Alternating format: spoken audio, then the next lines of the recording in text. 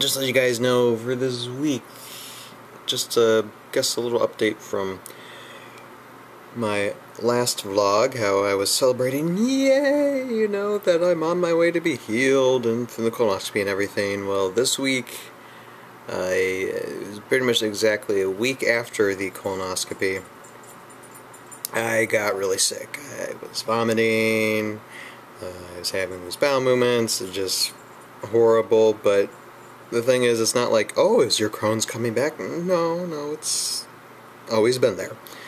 The thing is, when they went in the colonoscopy, they did biopsies, of course, and of course found out there's nothing cancerous in the biopsies, so that's good news.